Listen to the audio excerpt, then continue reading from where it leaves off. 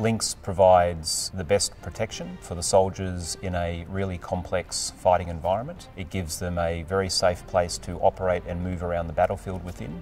It also gives them digitisation so they can connect and understand what's happening around them, and it gives them incredible lethality, and when they're in a firefight it gives them the ability to have the best possible protection and the best possible chance of doing their tough missions and coming back out alive.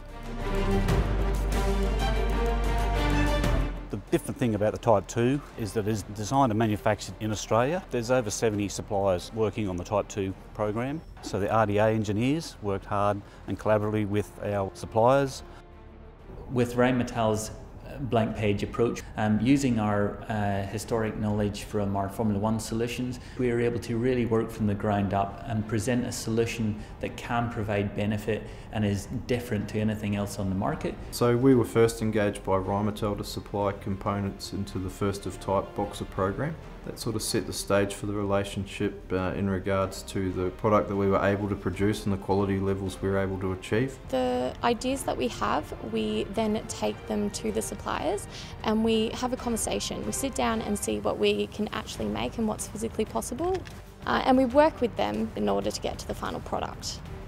The first project we're working on with Rheinmetall involves the provision of a NATO 6T form factor battery. We're leveraging technology from our other state-of-the-art systems that we've developed in mining. It's being developed in Australia, manufactured in Australia, all the IP around that with 3ME, and then as an export to other countries. When I talk about Australian industrial capability, I'm talking about global supply chain. That is not just part of a supply chain because we are located in country, but it's part of a supply chain because we have the best capability.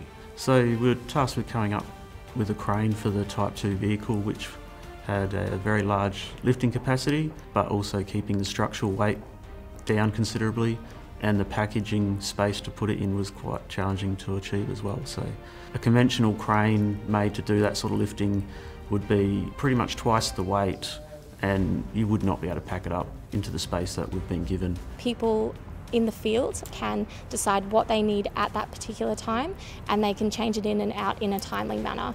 And to be able to work on a project that has this almost creative aspect where you can think outside the box and have these systems being integrated within each other is something that I didn't know was possible. We were fortunate enough to get invited to the tank maintenance squadron out of Edinburgh for their anniversary, and it was good to meet the guys who actually work on these vehicles and how they use the equipment to get a first-hand point of view. And through the process that we have here at Supershop, where engineers are working from the start of design through to assembly and prototyping and testing, that leads to better designs and more efficient manufacturing techniques.